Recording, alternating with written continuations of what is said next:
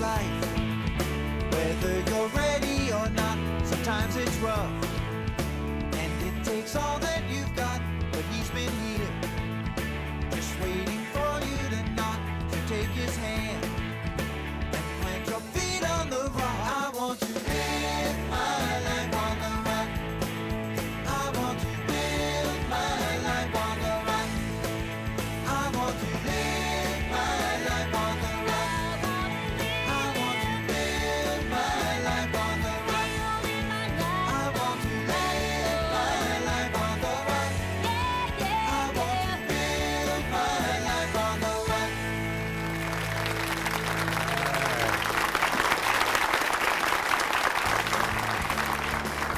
Welcome to Life on the Rock. I'm Doug Barry along with Father John Paul, who is again setting in for the other Rock House compadre, Father Mark, who is once again away on stealth mission, some covert operation somewhere on a battlefield in a far distant land.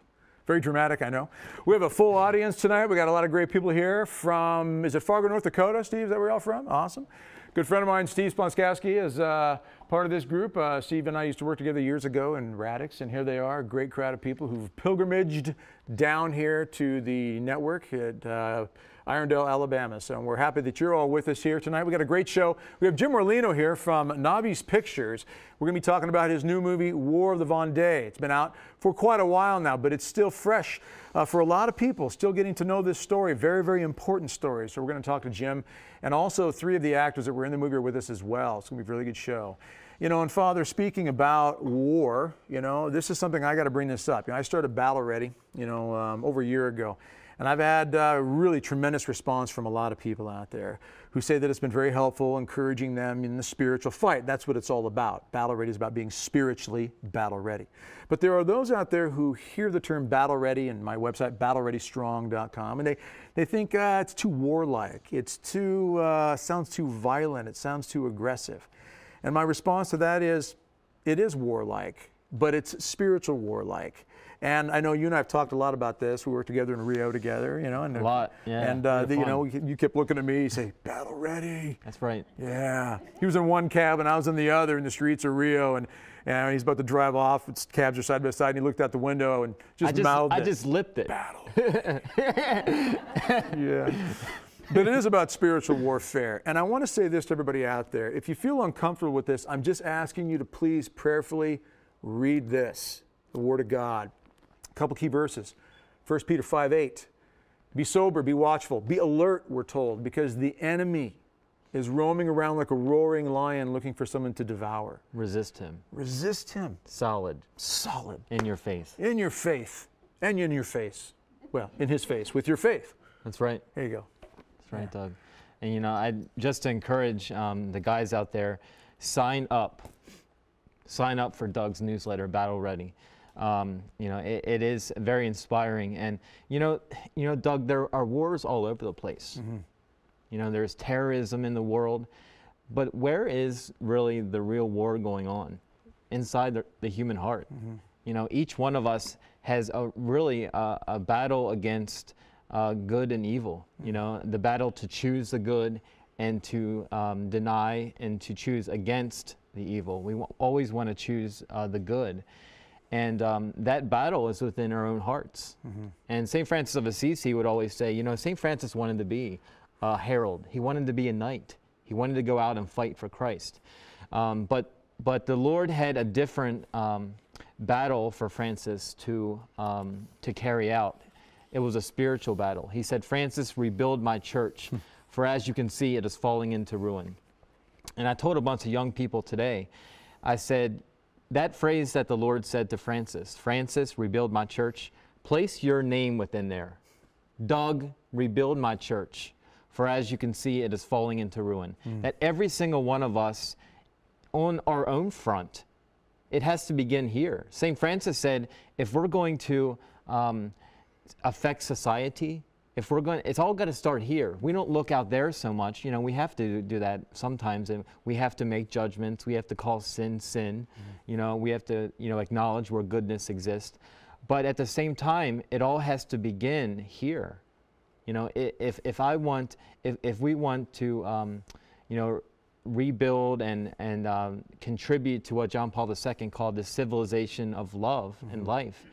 Doug, it has to begin here, within our own hearts. Those first battles, those first conflicts, those struggles within each of us, that's where we've got to be victorious. And that's only going to happen through prayer, through sacraments, through that encounter with God, through the reading of Scripture. But we do need to realize that God himself is very clear about the fact that we are at war. Revelation 12, verse 7, now war arose in heaven. Michael and his angels fighting against the dragon. And the dragon and his angels fought, but they were defeated. And there was no longer any place for them in heaven. And the great dragon was thrown down, that ancient serpent who is called the devil and Satan, the deceiver of the whole world. He was thrown down to the earth, and his angels were thrown down with him. Down to the earth. We are contending with these demons. We are contending in this battle here on earth. It's clear in Scripture. And it goes on to from there to the end of this verse, of this chapter, chapter 12, where the dragon is angry with the woman because he cannot get to the woman. He cannot devour the child, Our Lady. He cannot devour that woman or the child, our Lord. And so he goes off in a rage to wage war, it says here in Scripture, verse 17, against her offspring. And her offspring are explained and described as those who follow the commandments of God and bear witness to Christ. So we are in a battle. And as you said, Father, it starts inside the heart and the soul. It's the battle against the attacks of the world, the flesh, and the devil, the temptations that we're told for centuries, for 2,000 years of our faith. We know these battles, these temptations, world, flesh, and devil are coming at us. Christ himself had to contend as the spirits, were tempting him, the devil tempting him, even in the desert when he prayed there for 40 days prayed and fasted before he got into his mission work. Well, Doug, it says in your shirt, battle ready, established, 33 AD, chains broken, death conquered. And Christ came to break the chains in every single one of us. Right. Chain of sin. Every single one of us has, chains, attachments in life, addictions. Christ came to break those. The Lord doesn't desire any of us to walk around all chained up and bottled up. Right. So many people may be walking around and, they may be fine on the outside, but spiritually they're cripples. Mm-hmm. They're walking around limping. And every single one of us, we're in that battle, and we need to let Christ break those chains in us. Well, I would think, Father, you as a priest now, being on the other side in the confessional, I mean, I know you have to go to confession as well, but you're on the other side now too, and a couple of priests are in the audience, and anybody here, and some of you are a little older than me, a few of you, and I'm just going to ask you the question here. Have any of you ever been to confession for the same thing over and over and over, and yet you keep going? You keep fighting that fight? You keep walking out of the confessional praying for the grace to not fall into those chains again, and yet we still battle these things. We are all fighting, and a lot of us start to lose that fighting spirit when we lose hope, when we get discouraged, and we don't want to do that. We find hope in the Scriptures. We find hope in prayer. We find hope in the sacraments. Yeah. Before our blessed Lord in adoration. We find it in our vocation and whatever God calls us to. I have to say, going to confession now as a priest, it's different. As a priest now going to confession, all these years, you go to confession frequently and receive the sacraments, and just to hear those words, I absolve you of your sins in the name of the Father and of the Son and of the Holy Spirit. And now as a priest being on the other side and hearing confessions, hearing how sorry people are, hearing what the Lord is doing in their life to help turn their life around, it helps me to become a better penitent. I can honestly say the first time I went to confession as a priest, it was a totally different experience. Than any other time I went to confession. I was more sorry. You weren't critiquing the priest, were you? No. Father, maybe you could have said. I'm telling you, the people that, just hearing people and them opening up themselves, how sorry they are and how they want to be right with God, it forces me, to look at myself and, am I that sorry? And it's just awesome. I can't say it. And I love it whenever you talk about this, because you get this energy coming out of you. But you love fighting this fight. I know we've talked about this, and that's what the tonight's show is all about. War of the Vendee. This was a battle that took place. Our brothers and sisters who sacrificed so much to defend the faith, to not give in to those attacks that were coming at them. And you know what? It's a sad situation because it shows that when the battle spiritually can overwhelm an individual, as it did the evil tyrants who started to attack the Catholic faith and shut down the churches and kill the priests, this is what happens when that spiritual element becomes manifest in a more physical way, such as abortion or practicing contraception or euthanasia or the attacks on marriage that are going on right now and presently in our world. But this is a powerful story we need to know much more about our brothers and sisters who gave their lives in profession by their very blood, the faith that we are talking about and sitting here for tonight. So don't go away.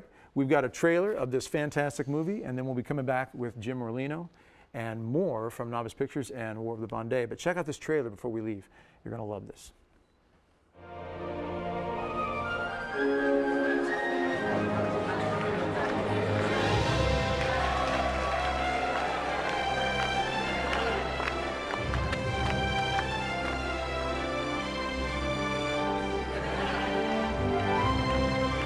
If everything you knew, if everything you loved, if everything you held sacred, my Lord and my God, were taken from you, good morning, Father. what would you do? Gather the men. Terror is about to be unleashed, gentlemen, the likes of which France has never seen. You cannot make peace with the devil. But how will we possibly defend ourselves? We have no army. Who will help us? They have killed our temporal king, and now they want to kill our heavenly king. Who is worth fighting for, or even dying for, if not him? My sons, the martyrs of old did not die expecting a fleeting victory in this world. They sacrificed their lives, hoping only for eternal victory in the next. Are you willing to do the same? The banners of the King go forth. The mystery of the cross shines, by which life bore death, and by dying gave us life. For God and King!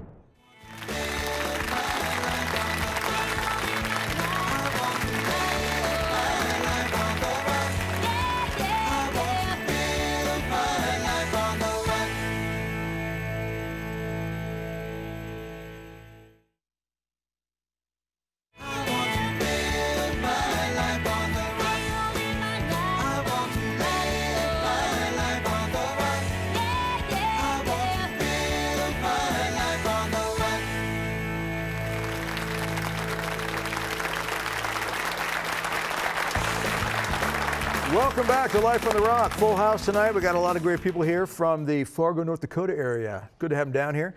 I'm Doug Barry, sitting along with Father John Paul, who's filling in for Father Mark, the other Rock House compadre. So you're a honorary Rock House compadre, Father. I'm second place, but you know, hey, it's all right. It's good to have you here, though. And we're with Jim Morlino. Jim, yeah, we go back a few years. You've been on the show before when you were discussing the movie Bernadette that you had made.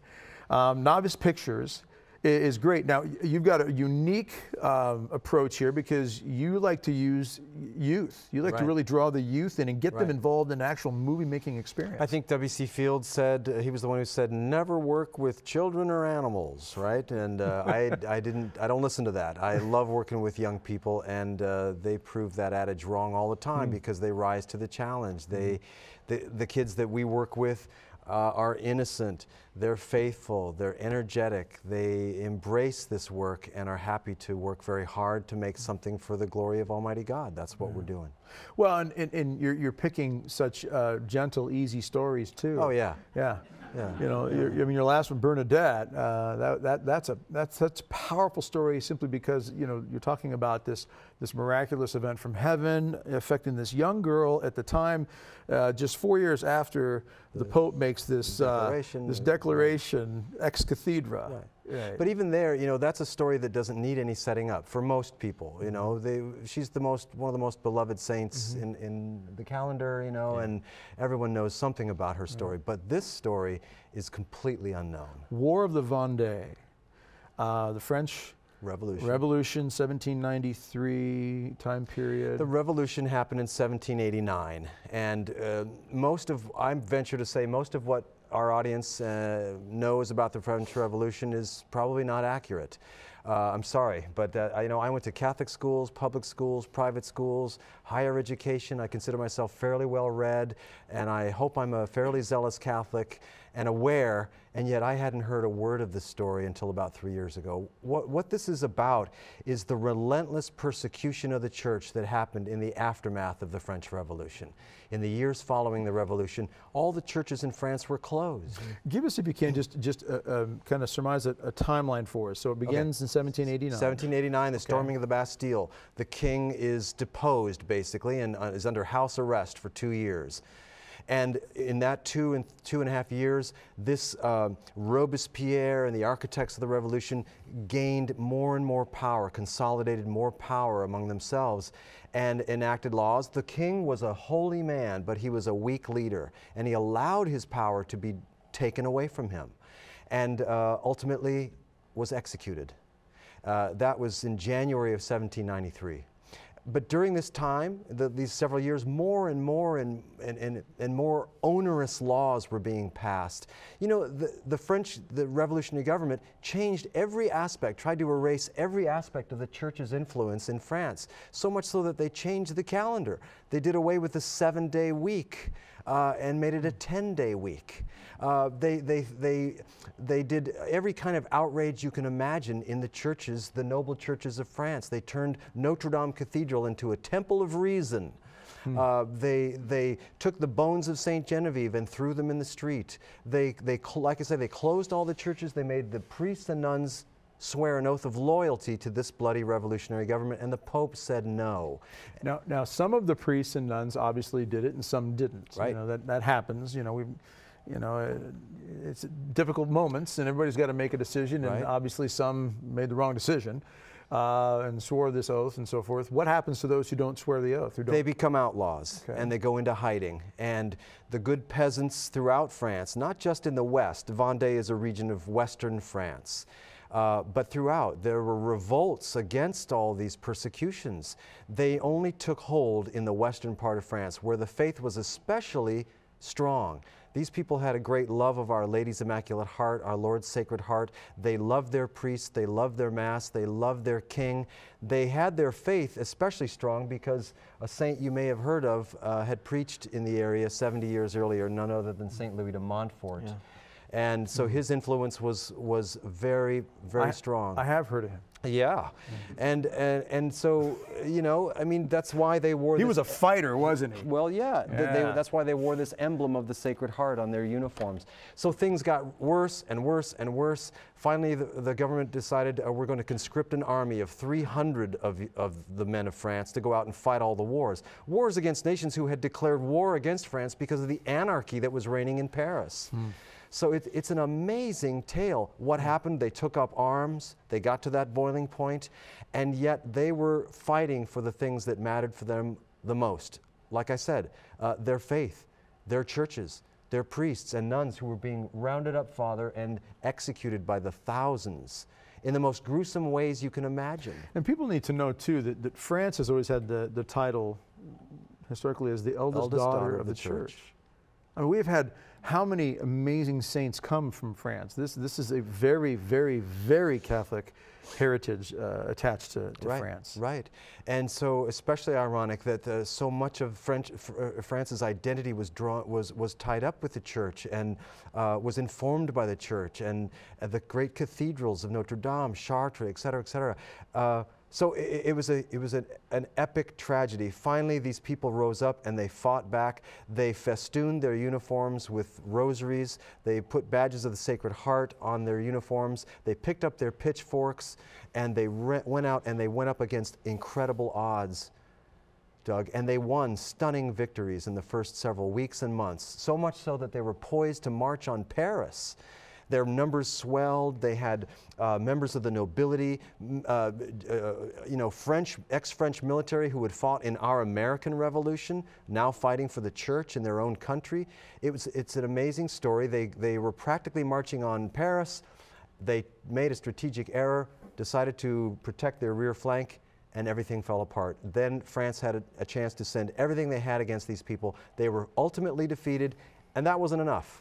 Then what began was a genocide, an out-and-out genocide against the people of Western France, the Catholics of Western France. And this is about, so 1793 to 96 roughly is when the war is taking place, and when it's over about 96? About 94, and then 94 and 95. This is when they sent column after column after column of French soldiers throughout the countryside, burning every village, every farm, killing the livestock, poisoning the wells, violating the women, killing every man, woman, and child, priest, nun they could find. Experimenting with ovens and poison gas 150 years before Hitler. And we've never heard a word of this story. And this was after the war was officially over.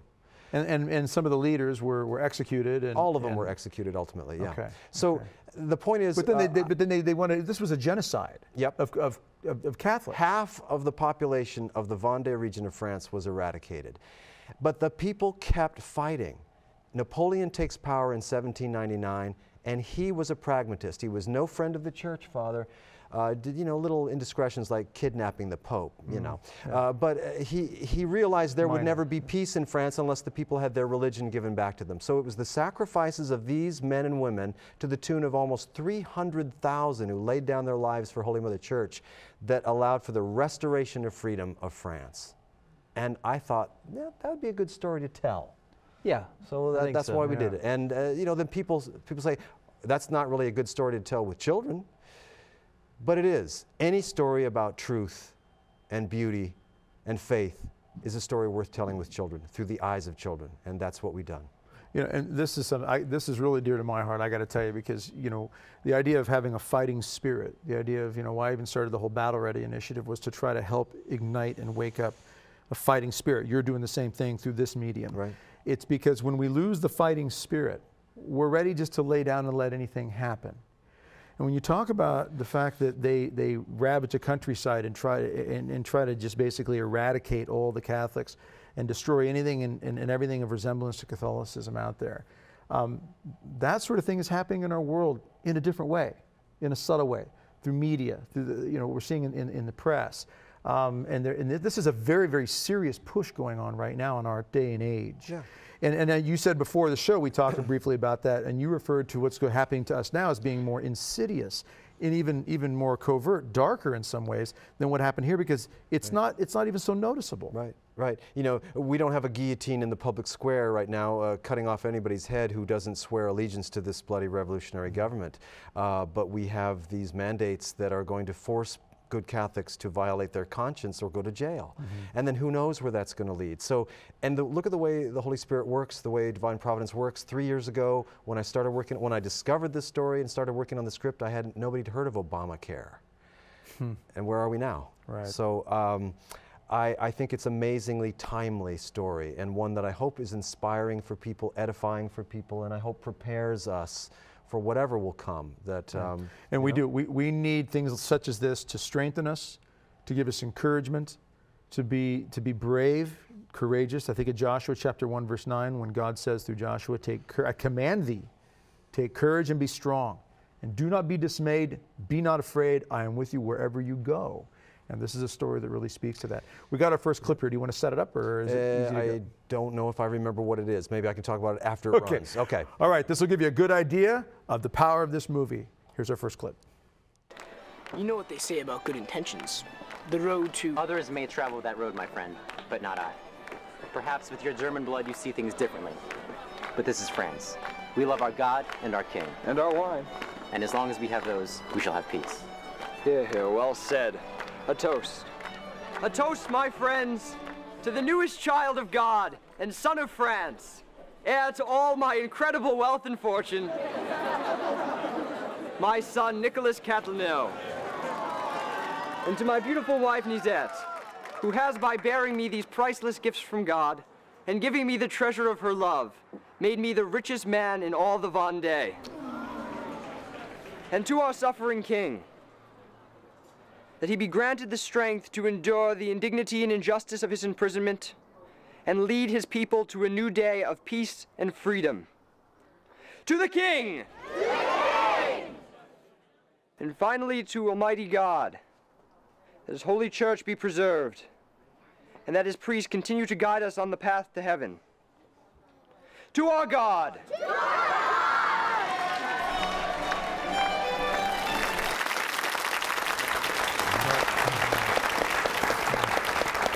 So that's what these people were about.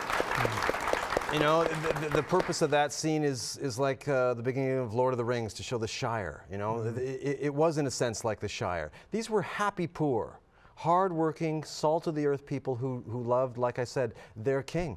They had allegiance to their king. They loved their priests. They loved their families. They loved the expression of their faith. They loved their simple understanding of the Catholic faith, and all of that was just about to be taken away from them. So this is a scene early on in the movie where Paul, right there, is giving that speech, and it's even powerful for me to watch it now, and I've probably watched it more than anybody on the planet. Now, we're only going to have you for about 5-6 more minutes. What? And I know. And then we've got a guillotine in the back. We're taking you out. No. They've had enough of you. No. They're the stars. But they're going to bring them up after the break here. But while we still got you, you know, we've talked in the past, Jim, you and I, about what it's like to work with the young people. And my hope with a show like this is not just that people would watch it and say, well, that was a nice show. Look at that nice man doing that nice thing for those nice kids, putting on a nice movie about a nice historical something or another that happened in the past that just doesn't really have anything to do with me today. Right. What can you say to the listeners and the viewers right now throughout the world who are seeing and hearing this program about really how this isn't really that far removed, and not just because we've got government issues now that we see certain resemblances, but really it's about the heart of man, about the heart of each one of us, and our allegiance to truth. There's a lot going on here, Doug, and I started the company. I wrote the script, so Navi's Pictures is me, in a sense, and my wife and my kids. But I am continually amazed at how much bigger it has become than anything I ever dreamed of. Partly because of their work, because of prayers from thousands and thousands of people. But in the nutshell, what's going on here is we're celebrating the creativity of young Catholics and inspiring them and hoping to instill in them a love for the arts and a realization of the importance of the arts and how important cinema especially is in our culture, how influential it can be, and how it's Catholic young people who should be in Hollywood. It's Catholic young people who should be the actors, the writers, the directors, the producers, the musicians, bringing the beauty and truth of the Catholic faith to bear on a culture that is in desperate need of those things, is in desperate need of the church, doesn't know it yet, might be in denial of that yet, but can only benefit from these young people growing up and taking their energy and the gifts God's given them to bring this culture back to sanity. So that's kind of the overarching goal of what we're doing. And it's especially interesting that we're treating a topic that is especially timely today. So all of these things are actually connected. So if the young people can be the leaven in the culture, if they're going to take the gospel out, if they're going to transform the culture for Christ, then we might not be facing the kinds of issues that we're facing today with government intrusion on our religion. So it's a lot of things going on. At the root of it all, it's a wildly entertaining film, if I do say so myself. You can buy it from EWTN Religious Catalog, and it's going to be airing here too. It aired last October, and it'll be airing soon. I'm not sure of the schedule, but I hope people enjoy it, and I'm hoping that we can do more films with young folks. There's absolutely no question that we are in need of inspiration. We're a people that love stories and inspiration. Christ taught and teach us through scriptures, through stories so often. It's a major part of Him conveying truth to us. And this is important because it reminds us of those who've gone before us and fought and even died for the faith that we have. Right. And that can't be taken lightly. We think we're so civilized, and yet, we're slaughtering, how many millions of babies worldwide, but in America alone, we've got the most powerful nation in the world in so many ways. As Blessed Mother Teresa said, the richest resource-wise, the poorest spiritually. In many ways. We have, though, the opportunity and the power, the ability, the gifts, the talents to do amazing things. I'm going to ask everybody out there listening and everybody in the audience, step up the prayers. Let's all step up the prayers a bit more for the young people who are involved in these projects. What you're doing here, Jim, is really what Pope Francis, Father, when you and I were in Rio, that's one thing we kept talking about with Father Mark, Father Miguel, and the others, Jill and Jody and the others down there, is that, Pope Francis would make that relation that the elderly, the older generations we have an obligation to pass on to the younger generations wisdom and culture and teaching and faith and courage. We have a duty, and that's essentially what you're trying to do. Yeah, I mean, my days are numbered here. Look at me. My beard is getting grayer every day. Talk about battle. It's a battle for me to remember what I have for breakfast in the morning. So these are the ones who are they're going to be the next generation of the church. They're going to be the ones to carry the torch and make some real changes and to bring the gospel and to transform the culture. So it's an honor and a privilege for me to encourage that in any way I can. So it's a lot of fun too, and we've won. The film has already won several awards. Real quick before we let you go here, tell us an about award I don't awards. talk about too much, and I hope it's not false humility, Father. But the Best Director, the movie won from the John Paul II International Catholic Film Festival last year, and especially proud of the award Best Film for Young Audiences from the Mirabile Dictu International Catholic Film Festival, headquartered at the Vatican. It's the closest thing we have to a Vatican film festival, and we won an award, and I share that with all of these guys and 250 of their closest friends who are also in the movie. So kudos to all of them. Well, we're going to run to a break, but Jim, you'll be with us after the break, so thank you very much, my friend. Thanks. Good to have you. And we'll be back after this with three of the actors from War of the Vendee. Don't go away. We'll be back after this.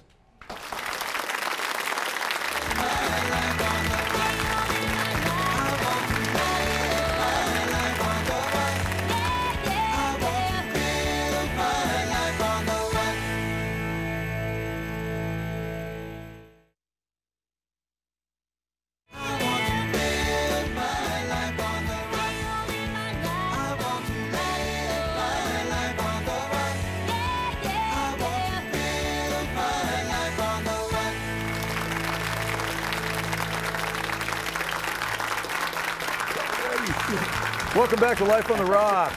Father John Paul and I just doing the battle-ready fist bump from across the room here. That's right. All right. We have three of the actors from War of the Vendee with us. We have Paul Riley and Kathleen and Brian Murphy, brother and sister. And Paul, you're 17, correct? Yes, sir. Absolutely. And you are 19? Yes, I'm 19. And you're 32? Yeah. Yeah. 21. 21. The senior in Thomas Aquinas College. Yep. Okay. Oh, yeah. Thomas Aquinas. And you're at Aquinas too, correct? Also, yeah. Okay. And you are discerning the priesthood, right? Well, I'm just asking. I leave it in God's hands. Okay. Hold really on. Safe answer. He's talking to me right now, Paul, and he's telling me to tell you to leave it in his hands. Yeah. I think it's a good bet. All right. Well, good to have you guys on the show. Thanks, how many movies have you done now with Mr. Morlino? Two. You were all three in Bernadette then as well? We were, yes. Yeah. Okay, all right. So you're older now. How many years ago was Bernadette done, Paul? Bernadette. Oh my. Must be about 5 years ago now. 5 years. Okay. And you got fond memories of putting that one together? Yeah, it was definitely a very positive experience as a child to be in these theatrical productions and experience certainly inspirational stories of the saints. Right, right. Kathleen, what do you remember best about Bernadette? You know, that was when we first started to get involved with Navi's Pictures, so we kind of jumped in halfway through our family for some of the bigger scenes where they needed more people, and I just remember the community was amazing, just, yeah, with all of these kids who we didn't really know very well, and they were just really welcoming, and it was just an amazing experience to see all these kids working together to. Now, did you all have, and Brian, you can answer this one since you're the oldest one here on the stage, apart from Father and I. The widest. Did you have any problem renegotiating contract type arrangements with tough. Jim? Yeah, definitely. I said I wanted a bigger raise. Yeah. I wanted at least a couple million. And he said what? Well, it took some negotiating, but he said absolutely not. So we did it anyway. Yeah. He did it anyway. Yeah. Right. We say that he doubled our salaries. No, okay. Yeah. So you wanted more than nothing. Yeah, we wanted more than nothing. You got paid. And then you got double nothing. Yeah, and then we got so it was great. Twice as much nothing as the first show. All right, that's good. All right. Well, no, so but we do joke about that, but we the experience that we got out of it was such a unique thing, especially for kids. No kids. I don't think any kids have experienced what we've gone through, and it's just all of it. It's amazing. We've all done a lot of acting and plays in our homeschooling group and stuff, but filming with the camera in your face is totally different, and there's just all these little things that you never know about that go on behind the scenes when a movie's being made. And I'm just personally, I feel very blessed having that experience, and just it was really wonderful. Right. Yeah. And it's got to feel good too. I mean, Kathleen, you can speak to this then, knowing that what you're doing is something of real substance, as opposed to, there's a lot of movies out there you could say that are worth just never being shown or seen again. I mean, there's a lot of junk out there. Something like this, you got to be able to feel good, don't you? You put your head on the pillow at night knowing that you were involved in a project that really has some good, substantial quality to it. Yeah, most definitely, because you're putting in so much energy and work, and you're learning so much, but at the same time, yeah, you realize that what you're working towards is something that you can just offer to God and give to Him, almost like a prayer, just as much fun as it is. And after you pass away, you know, whenever that may be, hopefully not for a long time, you're all very young, but something like this still floating around out there, still affecting people in a very positive way, encouraging them down the road, you know, years and years from now. I'm curious, how has this increased your prayer life? You know, anyone you can answer, maybe each one you quickly, but you know, it's not really I wouldn't say formative experience in the way that it informs your faith rather than your faith informs your acting. And it's an experience similar to the way we experience saint stories. You know, reading the lives of the saints is motivational, and participating in this and really experiencing or even taking the role of a saint or a martyr is a very powerful thing. And you really feel a very strong connection with that saint's experience. I think it was also really faith-inspiring too, because a lot of the kids who we worked with, we've known them for so many years, and I mean, you've seen them on plays, but you've never seen anything like the acting that they're able to do. And it seems like this situation just kind of appeared where you have all these kids, and Mr. Morlino was there, you know, talking to us, and he just drew these talents and abilities out of us that I just had no idea existed. So I don't know, it was just so cool to see what God's just able to just draw out of all these kids. It's really neat. What kind of stories can you tell us, Brian, about Jim? Where to begin? Mr. Morlino is great. Everyone back home loves him. Great guy, super patient, a lot more patient than I would be if I had to deal with 200 kids. And he yelled sometimes, but it was always called for at that point. It was very infrequent. It was very infrequent. Right. Great director. I don't know how he did it. Just not only just a great, I mean, he's definitely not, we're not on peer level, but he's a great friend, you know, just a great guy. Yeah, unfortunately don't have any embarrassing stories about him. Maybe you guys can remember some. All right, well, let's just go to a break then. If there's no embarrassing stories, what's the purpose of talking about how great he is if we're not going to talk about some of the juicy stuff? I'm just kidding. No, yeah, Jim and I have talked a bit off and on, you know, I mean, and you know, he and I are similar in the sense that there's that drive and that fire inside just to shake things up and make things happen. Yeah, that's whatever medium and talent God gives you. Yeah, one last thing is he has this energy that I've rarely seen in any other person, where he just goes and he goes and goes and goes and he doesn't sleep, and I don't know how he does it. But called coffee. Coffee, yeah, coffee. The other thing too is I know he knows how to enjoy life and just love life. I remember there was this one day when it started to pour thunder. We were in this huge field and we were all in costumes. 200 Sorry, kids. pour rain, Yeah. and it was lightning and thundering. And they're kind of corralling us into like a covered area, and a couple of us escaped, and we were just like, "Can we run around in the rain?" And he was like, "Definitely." And we just took off, and it was just so much fun, and I just really appreciated that. And you lost he 3 was that up day for due to the lightning, right? Yeah, but you know, it was really fun. 3 were so. struck down, but you know, it's all for the movie. It sounds like he's doing what Pope Francis told us in World Youth Day, Doug. Right. You know, go make a mess, shake things up. Yeah. You know, And that's use what your it's talents. You know, and that's what you said. I mean, he drew out things that you never knew that you could do. Yeah. You know, and that's what. And we got a clip to see some of that Yeah. that you guys could do, and it's a clip with you two in it. Anything you need to do to set it up, Paul? Or just want to watch it, talk about it Let's after? watch and talk it after. Let's watch and talk after. All right, one of our clips here from War of the Vendee with the illustrious Paul and Brian. This would be no ordinary war, my friends. We would not be fighting for land or gold or nation. They have killed our temporal king, and now they want to kill our heavenly king. Who is worth fighting for, or even dying for, if not him?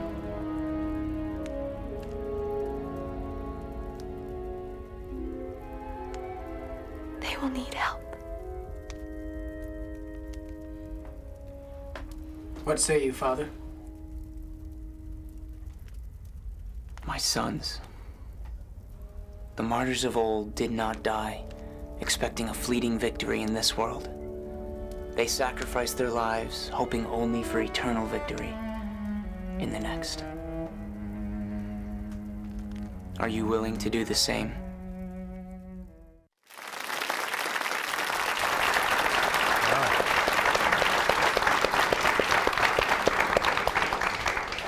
You know, watching the clip and hearing that, let's get to the nitty-gritty now. All right, it was a great experience. You're working with a lot of young people, and you got a great cohesive group, and you're telling a story of something that happened a long time ago. You guys are going to Aquinas College right now, and you're seeing what's unfolding in our country and in our time and in our world as a whole. Yeah. Our faith is declining in a lot of areas, and I'm not a doom and gloomer. I'm just a realist. Let's look at the lay of the battlefield. Let's not water things down. We know. Otherwise, Pope Francis wouldn't be speaking the way he has been speaking about getting out into the streets. But don't let the church turn in on itself. You know, don't let your faith be diminished, but go out there and be missionaries. And yet we're seeing some real serious struggles in multiple areas. Brian, let's start with you, because of what you said on there. Yeah. About being willing to lay our lives down and die. And here we are living in a time right now where, you know, people are losing their jobs, their businesses are being shut down because they won't support, you know, the attack on marriage in some of these areas. These things are just continuing to steamroll. Yeah, well, to start with, that was my favorite line that I had in the whole movie. I thought it was relevant then. I think it's relevant now. I think it's relevant to any Catholic anywhere. There's many ways to die for the faith. I think in a way, every Catholic is a martyr, whether that means you're a priest and you're not physically martyred, but you get up every day at 5 in the morning, you pray, you live a life of penance, or you're a mom and you've got 10 kids and you've got to work and watch out for them, and it's just I mean, not to be depressing, but life is suffering, and that's how it's supposed to be. And I think everyone is going to be martyred in one way or another, and it's hard. But like you said, and like you said earlier, we live in a world today where it's a lot less obvious. The persecutions are a lot more subtle, and that does make it scarier. And it is something we all have to be aware of, because I think a lot of people aren't even aware of it yet. And once you're made aware of it, you do have to take a stand, ultimately. And hopefully that doesn't, I mean, you know, who knows, but hopefully that can be done through prayer, fasting, and just living the Catholic life. But I personally believe there comes a point where you do have to take a physical stand and say enough is enough, and you can't go against your faith and morals. And I think, you know, what you're talking about, I think is right on. I think when we're seeing cases and we're all hearing in the news of, you know, the baker in New Mexico or the florist in Washington or what other area where their businesses have been decimated due to some sort of legal action under the word discrimination, because they're not going along with the system, you know, the whole gay marriage approach, or or some of these issues. You know, the HHS mandate, which is rampant, and we know these things are upon us. EWTN has been in the midst of lawsuit as well. I mean, this is happening across the board. You both talked about how if the mandate, if something doesn't change, our school will be shut down. Aquinas could be shut down. Yeah. And I believe what's going to happen a lot is that we Catholics are going to have to, we Christians of all denominations are going to have to start stepping up for one another and start reaching out, opening homes, opening hearts, maybe opening wallets to help each other out more. We've got to get this message out, and we've got to have our hearts enlivened by this. You know, we've got to be aware, we got to prepare, we got to engage. We got to be aware, we got to prepare, we got to engage in this stuff. You know, Kathleen, how do you feel about being part of a story like this and then seeing the world we're living in now? What are your thoughts on it? Yeah, it's really interesting. One thing that strikes me about the story is that they have the Sacred Heart lapel on them all the time. And I just think that's really important, because finally it just reminds you of Christ's heart and love of God, and that's, you know, singly the most important thing in life, and that whatever trials come and whatever happens in life, you have to love God. And sometimes that might require you to take a stand and to fight, but yeah, you just have to love. Now, there's a line in the movie, and I forget which girl says it. It's in the trailer. I noticed in the trailer when she says very firmly and sternly, "Get the men," or "Call the men." Gather the men. Gather the men. Is it because she needs help moving the big pot from one stove to another, or what is she?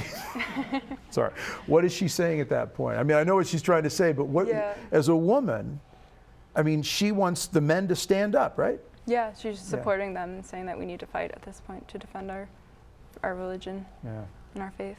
And this is an area where I think you ladies really, the power that you women have, especially over us men. You make or break us. Am I right, guys? Yeah. I mean, you hold us right here. Our hearts are right here in your hands. For good or bad, a woman can make or break a man. And, you know, my wife from across the room with a tone of voice and a look can make or break me. And I mean that in a good way, but that's the power of it, isn't it?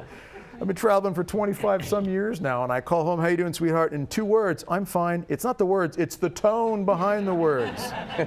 You know, but you ladies, when you ladies say we need the men to stand up and fight for us, we men are wired to fight for you ladies. You know, as Archbishop Fulton Sheen said, Venerable Archbishop Fulton Sheen, the nobler a woman is, the nobler a man will be. When a woman raises her nobility and raises her faith and her dignity and elevates, men are wired to follow and pursue to win the heart of a woman. So I love that line that was in there, and I'm glad Jim wrote that in there, because I just think that's powerful. I don't know if that was actually, if you found that somewhere in a history book, or did you come up with that on your own, Jim? Was that all by yourself? But it's true. The women rally the men because we want to fight for you ladies. What do you say to ladies out there, Kathleen, young ladies now in the world who may not see what's going on, especially when it comes to the battle and marriage, and how you ladies have so much to do with elevating the beauty and dignity of marriage? Yeah, I guess just to stay strong and be virtuous, and stay faithful to the sacraments and pray and just do the best you can. And expect the persecution that's going to come. We got another clip here. We'll come back from this clip. I want to get to you, my friend, and your thoughts on this whole what's going on in the world situation. We got another clip here with Paul and Kathleen. Check this out, ladies and gentlemen, from War of the Vendee.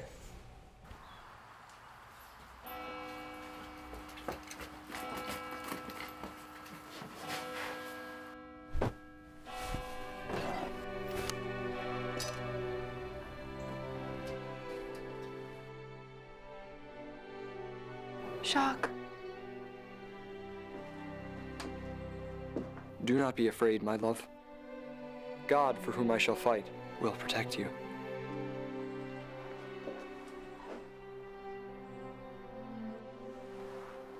As he will you.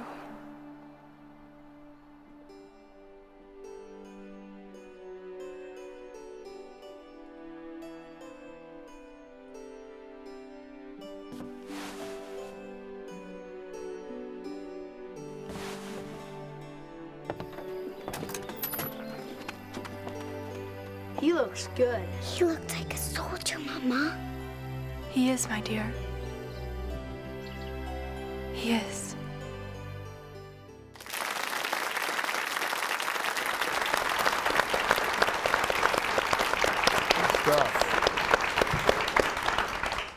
So Paul, do you feel like a soldier?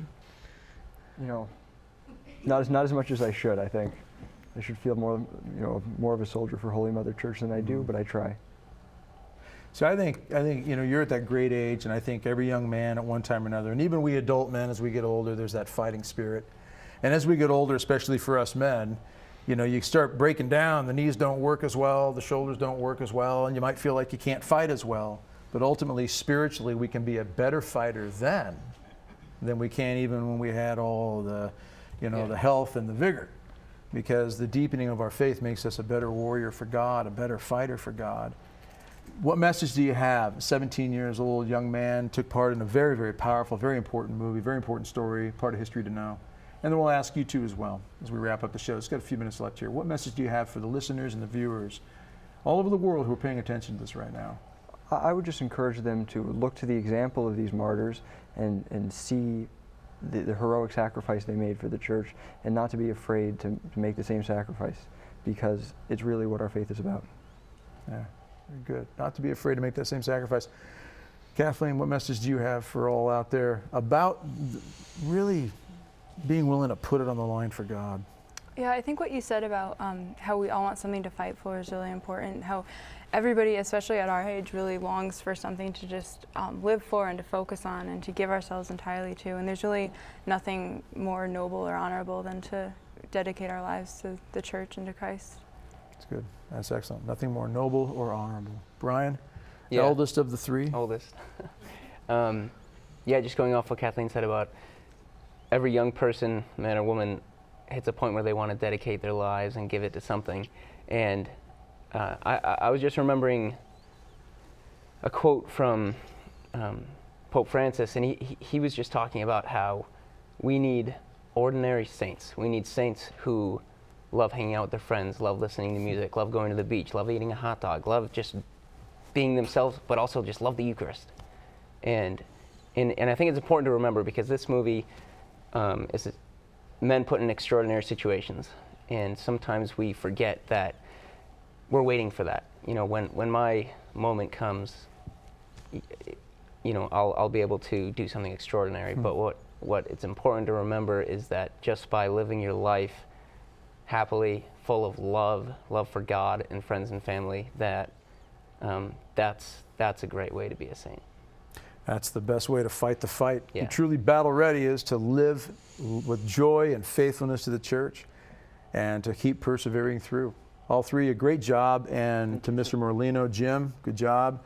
Kathleen, distant fist bump. Distant fist bump. All right. Right. Distant fist Got bump. it. All right. Battle ready.